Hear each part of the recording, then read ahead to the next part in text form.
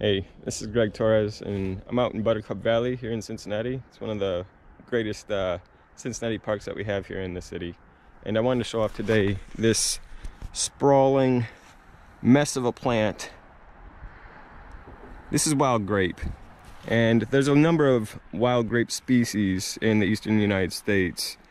They're unlike a lot of other vining plants. They don't actually climb onto trees. They kind of like dangle from them. The reason for this is that they grow up with the tree.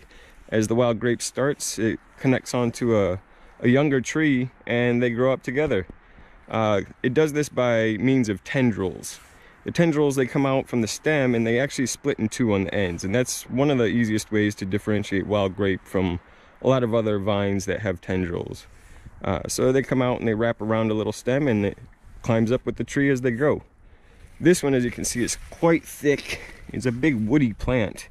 The bark is reddish like this, and as you can see, it kind of shreds off the plant, and that's another way to really differentiate it from a lot of other vines like this here.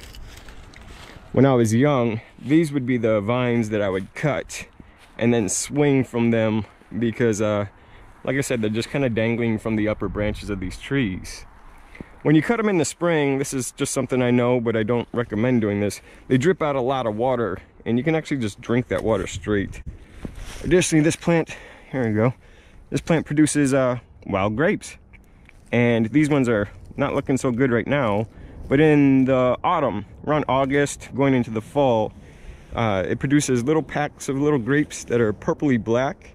A lot of birds and other animals will eat them, including myself. And then, of course, as birds perch on other branches of trees, they'll poop out the seeds, and it kind of gets them a good start to grow right at the base of a new tree. So again, this is wild grape. There's a number of species throughout the United States, but if you're ever doing restoration work and you see some problematic vines climbing up trees, try to avoid this one in destroying it, because it's actually a really great plant for wildlife. And while it can sprawl out at the top of a tree and crowd out some of the upper branches with its own leaves, it doesn't really have the same problem of like killing trees or completely drowning them out and creating like a vine desert.